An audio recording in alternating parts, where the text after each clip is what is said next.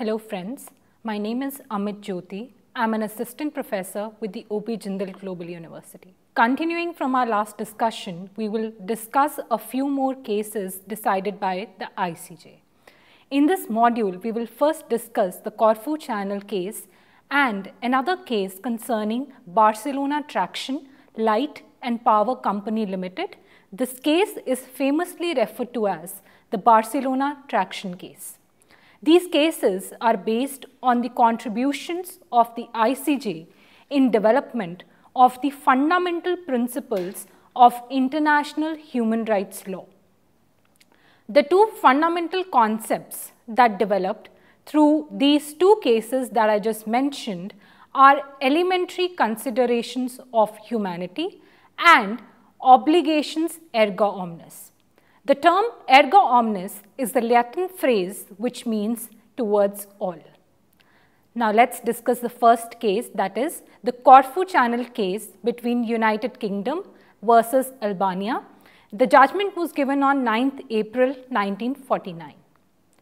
This particular case arose out of an incident that occurred in the Albanian territorial waters of the Corfu Channel, where two British warships were struck by mines and they incurred heavy damage and loss to human life.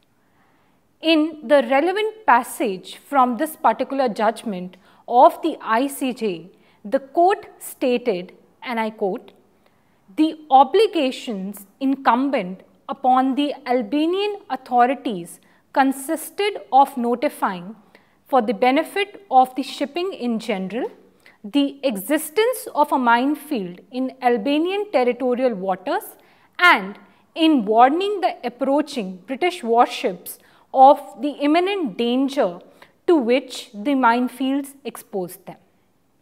Such obligations are based on certain general and well-recognized principles, namely elementary considerations of humanity, even more exacting in peace than in war, unquote. The use of the phrase elementary considerations of humanity by the court in this paragraph possibly indicates to the tenets of natural law, whereby the ICJ insists that these rules need not be written down anywhere and that they are self-evident. It is also to be noted here that in this, ICJ never attempted to identify the contents or underlying norms of this phrase. This concept, in the court's opinion, seems to be grounded on moral ethics rather than a legal principle. And it places upon states an obligation to behave in a manner which takes into account basic human rights of people across the board. In this case, the court, after coining this term, in fact utilized this principle in several of its decisions later on.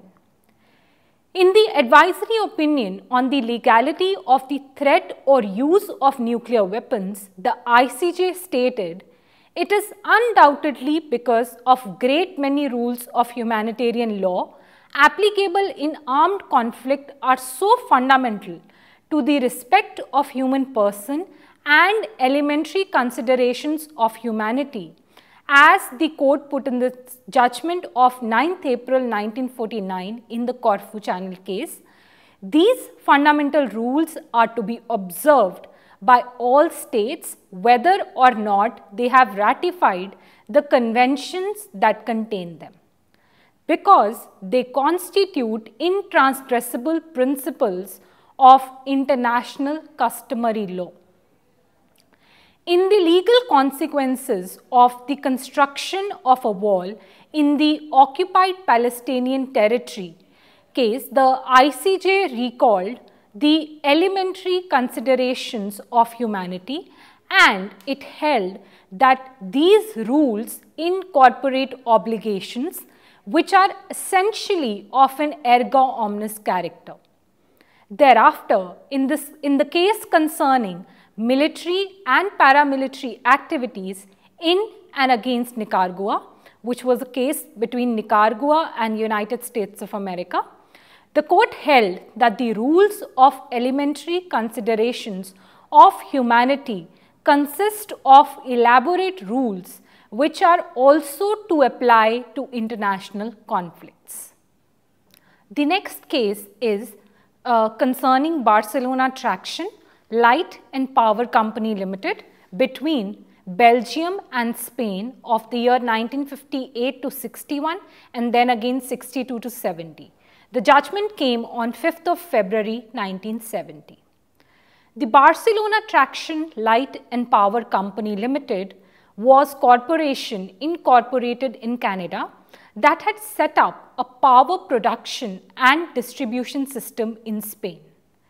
Majority of its shares were owned by Belgian nationals. Sometime prior to the Spanish Civil War in 1936, the company had issued bonds to non-Spanish investors. However, during the Spanish Civil War, the Spanish government refused to allow the company to transfer currency to pay its bondholders the interest they were due. The bondholders sued the company for default, and this led to the selling off of the business of the company, that is the Barcelona company. To protect the interest of the shareholders of the company, Belgium in this case sued Spain. While noting that when a state admits into its territory foreign investments or foreign nationals, whether natural or juristic persons, then the state is bound to extend to them the protection of law, and the state must assume obligations concerning the treatment to be afforded to them, as this was observed by the court in this case. In particular, an essential distinction should be drawn between obligations of a state towards the international community as a whole and those arising vis-a-vis another state in the sphere of diplomatic protection. By their very nature, the obligations of a state towards the international community as a whole are the concern of all states. In view of the importance of the rights involved, all states can be held to have a legal interest in their protection. They are obligations erga omnes. Such obligations derive, for example, in contemporary international law from the outlawing of acts of aggression and of genocide, as also from the principles and rules concerning the basic rights of the human person, including protection from slavery and racial discrimination. Some of the corresponding rights of protection have entered into the body of general international law, while others are conferred by international instruments of a universal or a quasi-universal character. This observation by the ICJ is of supreme importance, for it found that erga omnes obligations of states towards the international community as a whole derives from the principles and rules concerning the basic rights of the human person. Moreover, it also observed that such erga omnes obligations are a concern of all states, essentially implying that any state has the right to complain of a breach. Thus, a state could be called to account by other states if acts of aggression, genocide, or other grave and widespread infringements upon basic rights of the human person were occurring or stemming from a state's territory. It is also to be noted that even though the list of erga omnes obligations listed out by the ICJ is by no means an exhaustive one, however, 3 out of these 4 points listed by the court deal with human rights law, that is, genocide, protection from slavery, and racial discrimination. This shows the recognition by the ICJ to increased importance of human rights in the international arena and how erga omnes obligations will possibly be utilized to further expand the scope human rights protection have. Now, we shall first discuss a case which led to the internationalization of the protection of individual human rights. In the beginning, any international effort to protect the human rights of an individual was considered to be an interference with the domestic affairs of the state. However, with the changing time, a need was felt to extend, internationalize the protection of an individual's right in certain situations. It became more important when human rights became an international concern from being a national issue. And protection of international peace and order was an obligation that required interdependence of the states. In its advisory opinion in the interpretation of peace treaties, the ICJ stated that human rights were not solely a domestic affair, shielded from the eyes and the interest of the outside world, hence giving importance to individual human rights. The first advisory opinion is Interpretation of Peace Treaties with Bulgaria, Hungary and Romania, which was given on 30th March 1950. We'll be discussing its first phase. The questions concerning the interpretation of peace treaties with Bulgaria, Hungary and Romania, these three countries, were referred to the International Court of Justice for an advisory opinion by a resolution which was passed by the General Assembly.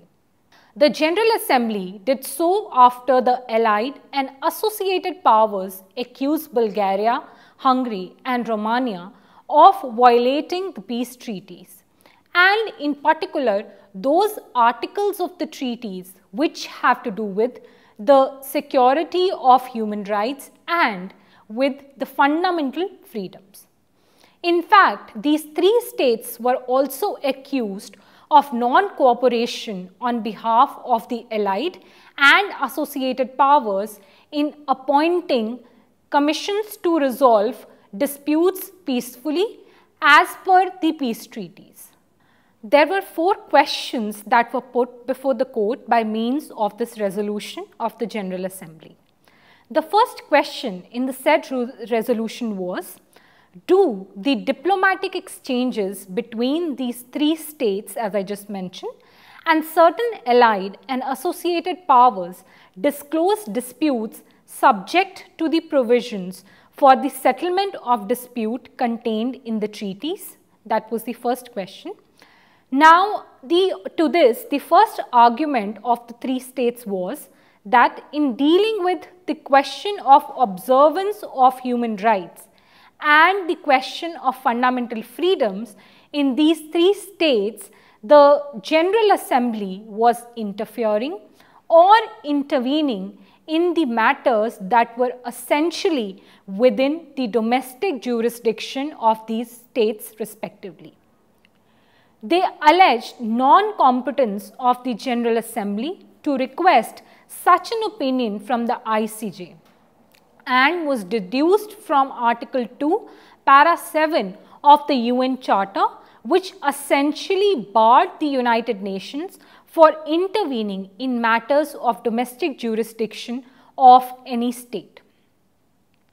The court to this question and these arguments noted that the General Assembly justified the adoption of its resolution by stating that the UN, pursuant to Article 55 of the Charter, shall promote universal respect and observance of human rights and fundamental freedoms for all without distinction as to race, sex, language or religion.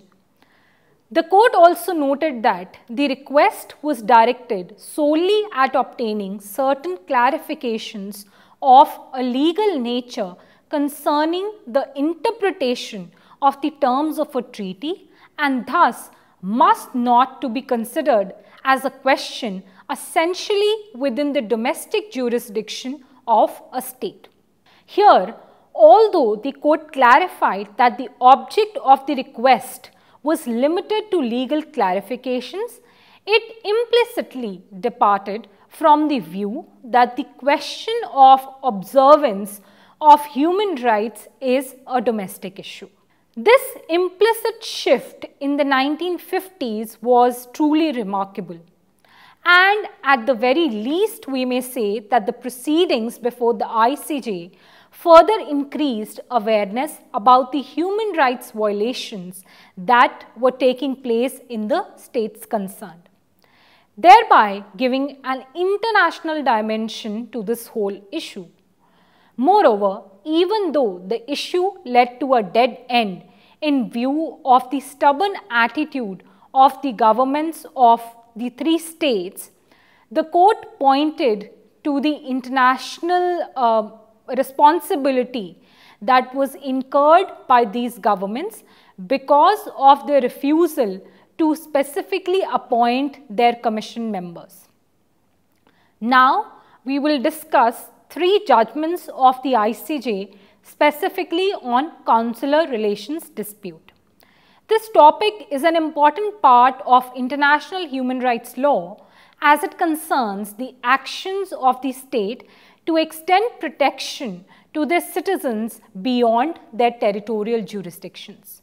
That is, we are talking about situations where allegedly the citizens of one state have committed a crime under the national laws of another state, and now he is being tried without extending adequate protection under the law. All the three cases that we will now discuss have been filed against the United States of America by Paraguay, Germany and Mexico, respectively on the basis of the optional protocol to the Vienna Convention on Consular Relations of 24th April 1963, referred to as the Consular Relations Convention or the Convention from here on. These cases were brought before ICJ by states exercising their right to diplomatic protection under the Vienna Convention on Diplomatic Relations of 18th April 1961 and under the Vienna Convention on Consular Relations of 24th April 1963. Now first, the case concerning the Vienna Convention on Consular Relations, Paraguay versus United States. This application was filed on 3rd April 1998 and we will be discussing the order of the same date. This case was brought before ICJ by Paraguay against the United States concerning alleged violations of the Consular Relations Convention of the year 1963 with respect to the case of Mr. Angel Francisco Briard, a Paraguayan national who was convicted of murder in Virginia in the United States. The authorities in Virginia had arrested Mr. Briard, who was consequently charged, tried and convicted of culpable homicide, and finally he was sentenced to death by a court in Virginia in 1993 and executed. Paraguay alleged that this execution took place in violation of Article 5 and Article 36 of the Consular Relations Convention 1963. Article 36 specifically in Clause 1 says, with a view to facilitating the exercise of consular functions relating to nationals of the sending state, A. The consular officers shall be free to communicate with nationals of the sending state and to have access to them. Nationals of the sending state shall have the same freedom with respect to communication with and access to consular officers of the sending state. In Clause B, it says, if he so requests, the competent authorities of the receiving state shall, without delay, inform the consular post of the sending state if within its consular district a national of that state is arrested or committed to prison or to custody pending trial or is detained in any other manner. Any communication addressed to the consular post by the person arrested in prison, custody or detention shall also be forwarded by the said authorities without delay. The said authorities shall inform the person concerned without delay of his rights under this particular subparagraph of the convention. Under part C, the article says, consular officers shall have the right to visit a national of the sending state who is in prison, custody or detention, to converse and correspond with him and to arrange for his legal representation. They shall also have the right to visit any national of the sending state who is in prison, custody or detention in their district in pursuant of a judgment. Nevertheless, consular officers shall refrain from taking action on behalf of a national who is in prison, custody or detention if he expressly opposes such action. In clause 2 of this article, the convention says, the rights referred to in the paragraph before, which is para 1, shall be exercised in conformity with the laws and regulations of the receiving state, subject to the proviso, however, that the said laws and regulations must enable full effect to be given to the purposes for which the rights accorded under this article are intended. In this case, it was alleged by Paraguay that authorities in Virginia did not inform them of Mr. Breard's arrest and didn't allow him to invoke the provisions of the convention. Mr. Breard was not informed of his rights and the proceedings were conducted for him without any translation. Paraguay government approached the US Supreme Court, the US government and the Department of State against the verdict of execution given by the Virginian court. But its efforts went into vain. It finally raised the matter before the ICJ on April 3, 1998, as the execution was due on April 14, 1998. In its request for provisional measures in the situation, Paraguay emphasized on the inherent right of life of every individual as provided for in Article 6 of the International Covenant on Civil and Political Rights, and requested the court to order the United States to not execute Mr. Breard until the court gives its decision. Taking into consideration the urgency in the matter, the court ordered that United States should not execute Mr. Breard pending the final decision in the matter for ICJ. However, the court clarified that its decision will not concern the resolution of international dispute between the states, Paraguay and the US, and not comment on the existence of death penalty in the United States for heinous crimes. Despite the binding order and its nature that was given by ICJ, unfortunately, the order could not prevent the execution of Mr. Breard, who was executed finally on 14th April 1998. At that point, an out-of-court settlement had been reached between the government of Paraguay and the United States government. The next case is La Grande, which was a case between Germany and United States. Here, the judgment in this matter was given by ICJ on 27th June 2001.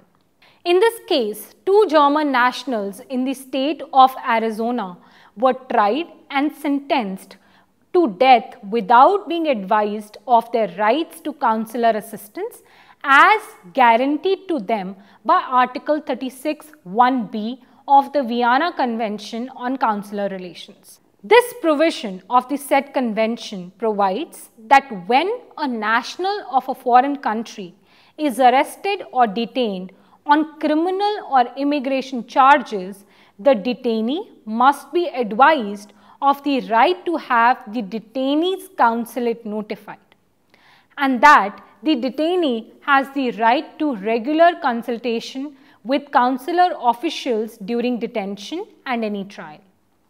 This failure on part of the United States precluded Germany from protecting its nationals' interest. Accordingly, Germany brought this matter before the ICJ.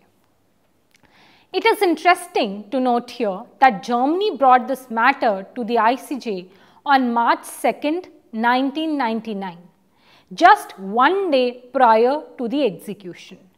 Given the urgency in the matter, Germany requested the ICJ to take recourse to the provisional measures that were provided under Article 41 of the Statute of the ICJ, to be read with Articles 73, 74 and 75 of the Rules of the Court, and issue orders halting the execution of the convict so that a final decision on merits could be taken. The court agreed with Germany and issued an order within hours that said that United States will halt the execution of Mr. Walter Legrand. However, Mr. Walter Legrand was executed nonetheless. Now, two important contributions were made to the international human rights corpus by this particular judgment.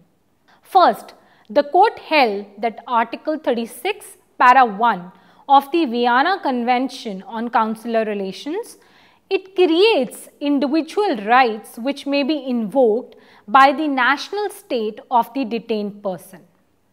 This observation, as the said convention is essentially an interstate agreement, and it was not clear if the consular access provisions would prima facie apply to individuals. Secondly, the court held that by failing to take all measures at its disposal to ensure that Mr. Walter Legrand was not executed pending the final decision of the ICJ, the United States of America had breached the obligations incumbent upon it under the order indicating provisional measures issued by the court on March 3, 1999. This, in fact, is a bold measure taken by the ICJ, clarifying that such orders are binding upon states, especially in light of the various questions being raised for the efficacy of any international court. Another case that we shall now discuss is Avena and other Mexican nationals, a case between Mexico and United States. In this particular case, the judgment of the court was given on 31st March 2004. Like the two previous cases that we just discussed, this case was filed against the United States of America by Mexico on violation of the Consular Relations Convention in relation to the treatment of a number of Mexican nationals who had been tried, convicted and sentenced to death in criminal proceedings in different states of the United States of America between 1979 and the time when the application was filed. When Mexico brought this case in the ICJ, a few of its nationals were a week away from the execution of their death sentences. With the provisional orders from the court, the US did not execute the sentence until the matter was decided by the court on the merits, unlike what it did in the previous cases. US raised certain preliminary objections to the jurisdiction of the court and admissibility of the case, which were rejected by the court. With respect to the rights of the affected Mexican citizens, the court held that US has violated Article 36, Para 1, Clause C of the convention by depriving Mexico of the right to arrange for a legal representation in a timely fashion. It has violated Article 36 Para 2 by refusing to reconsider the execution of 3 Mexicans after establishment of the violations in the legal process as given under Article 36 1b of the Convention. While considering the appropriate reparation in this case, the court found that it consisted of the obligation of the US to provide by means of its own choosing a review and consideration of the convictions and sentences of the Mexican nationals and abiding by Article 36 of the said convention. With this, we end our discussion on these few cases that have been decided by ICJ. Thank you for listening.